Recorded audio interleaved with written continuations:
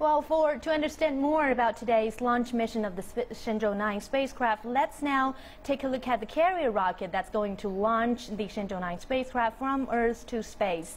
An upgraded carrier rocket has completed assembling and is standing by in Jiuquan Satellite Launch Center for China's first manned space docking mission that is scheduled in mid-June. Actually, it's going to be launched tomorrow.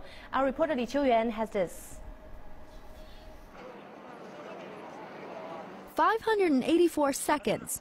That's all it takes for this Long March 2F carrier rocket to send the Shenzhou 9 manned spacecraft into space. Yet in that crucial last 10 minutes, the tiniest mistake could be disastrous. But here at Jiuquan Satellite Launch Center, this upgraded rocket is well prepared.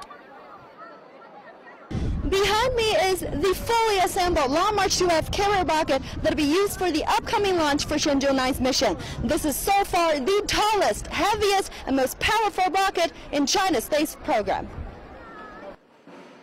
The modified model of the Long March 2F is designed with a higher degree of reliability and equipped with more advanced positioning software to ensure more precise entry into the orbit.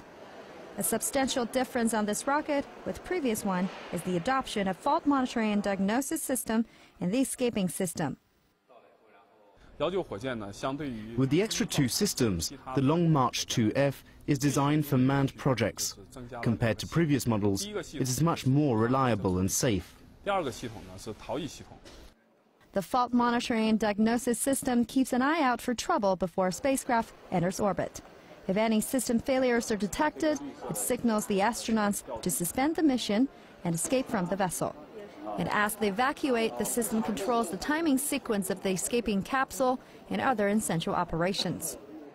So here you can see this is the top of the carrier rocket. This is also called the escaping tower. In case of any emergency, this tower will pull the re-entry capsule and the orbiting capsule away from the carrier rocket to ensure the absolute safety of the 3 astronauts.